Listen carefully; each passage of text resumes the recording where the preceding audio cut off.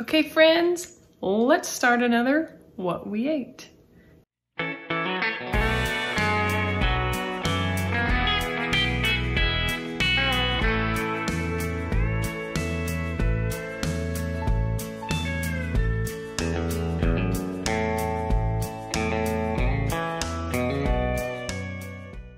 It's Friday night and we're eating leftovers. Kind of leftovers, kind of not.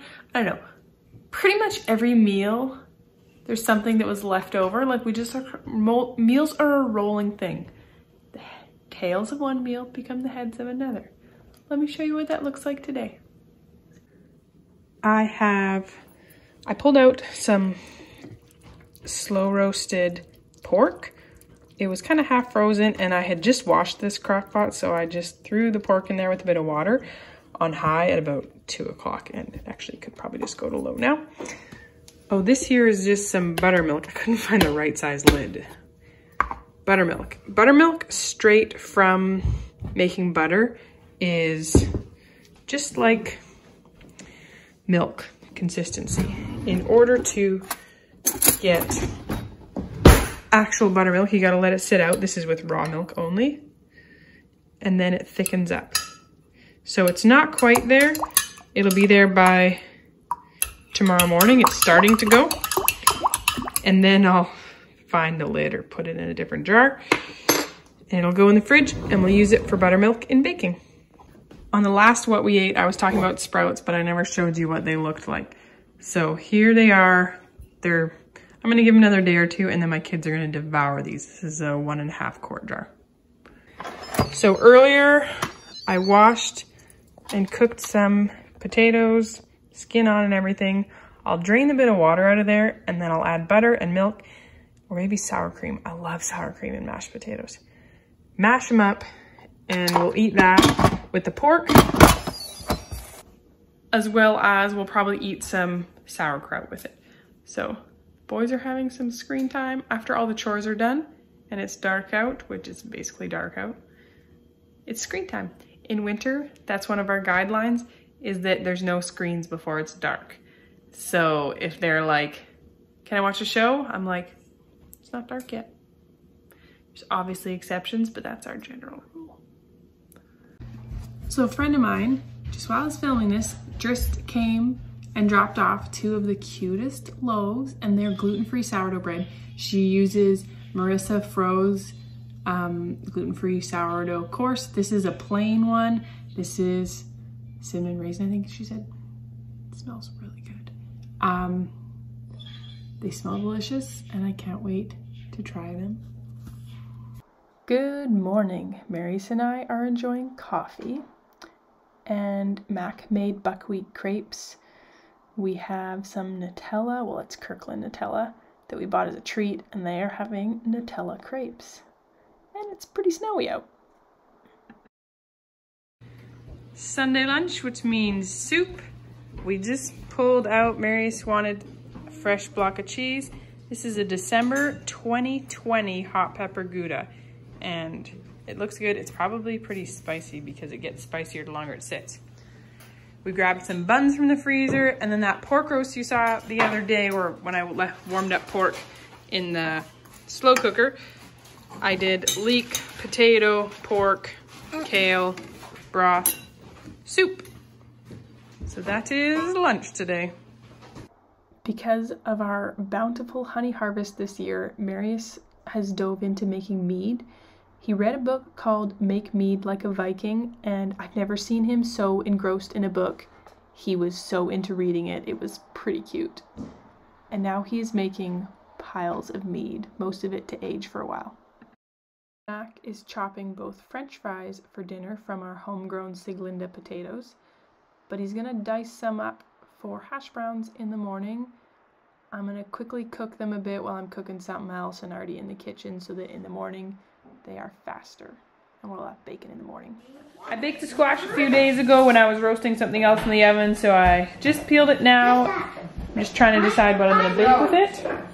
Got a cute baby on my hip here. I also cut up some carrots and beets to roast for dinner. There's a hunk of tallow on, oh no, that's ghee, sorry. And then just some plain carrot sticks for those who don't like cooked carrots. The rest of my family, I like beets, but the rest of my family doesn't really. So I haven't grown them, but a friend gave us some beets and the kids were just eating some raw and they actually thought they tasted pretty good. So I'm interested to see how they like them cooked, and maybe we might start growing beets. That'd be awesome because they keep in the root cellar so well. It'd be another thing alongside carrots and potatoes. It would keep in the root cellar well. Oh, are you hungry, baby? We decided on Good Cheap Eats blog pumpkin rolls. And we're making a double batch of those with that pumpkin or squash, I guess. And Amos found something fun on the floor. I think it's a clothespin. I honestly loathe Play-Doh. I don't know why, I just do. But I gave both of the girls, oh, you're cleaning up your game? A tray with, you know, just like a bun worth of bread dough and some flour. And it's gonna keep them busy for a moving. Yes, I think you're hungry too. You have a bottle somewhere. And Mama needs to go milk. Mama's going to milk the cow. Homemade cream cheese is getting whipped with some homegrown honey, as well as, I don't know what she's showing me there, but we've got some heavy cream from Jessa as well, and we're making fruit dip. Yeah. Happy birthday to you. Happy birthday to you. Happy birthday, dear Owen. Happy birthday to you. Hip hip. God bless you always. God bless you always. God bless you and keep you. God bless you always. Hip hip hooray. Blow them out. Try again.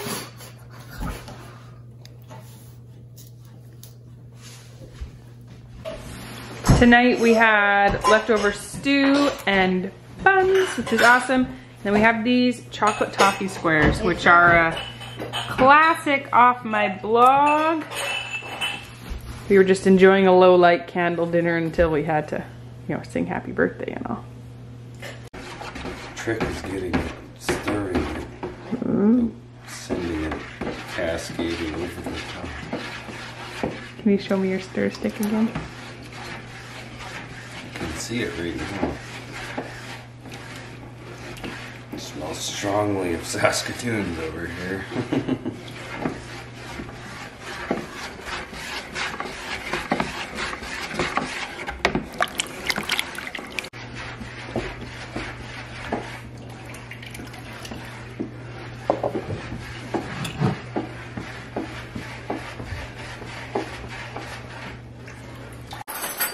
Snowy day outside. Surprise, surprise.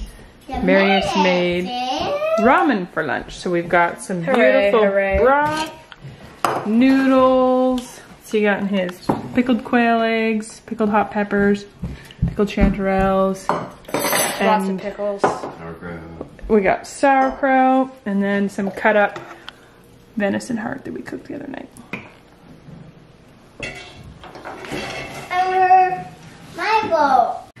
Good morning, friends. Last night for dinner we had fish and chips at my in-laws, which was very delicious.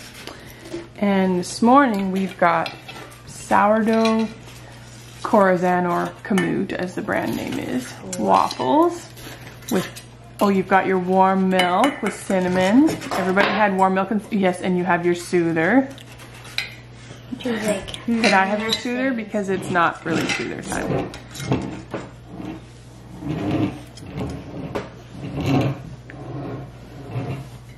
So we've got peach pie filling we made, and we're enjoying waffles with peach pie filling. I soaked buttermilk, fresh ground kamut, and sourdough starter overnight, and then this morning added eggs, baking soda, salt, and butter. Delicious. Kind of just a made-up recipe based on a not sourdough waffle recipe I have. And then I also, oh look, more bread dough. This is my soft sourdough master recipe, and it's a huge bowl so it doesn't look like much, but it's a 4-loaf batch. Oh. You making buns or bread? What would you like me to make? Both. I'll make buns and bread. And of course, coffee, coffee, coffee.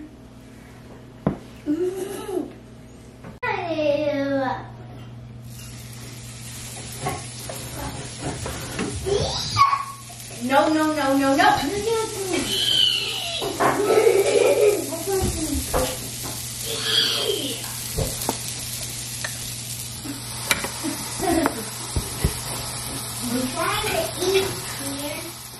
I slightly underbake some of the waffles, and then we freeze them, and they're great toaster waffles for a busy day.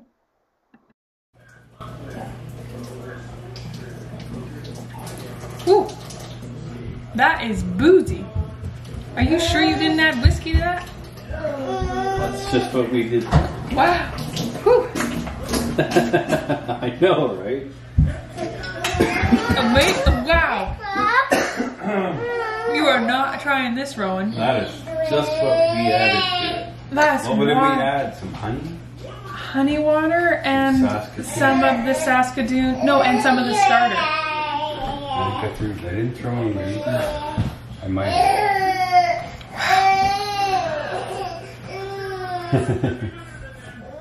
We're back at Friday again. For breakfast, I made French toast with some leftover buns.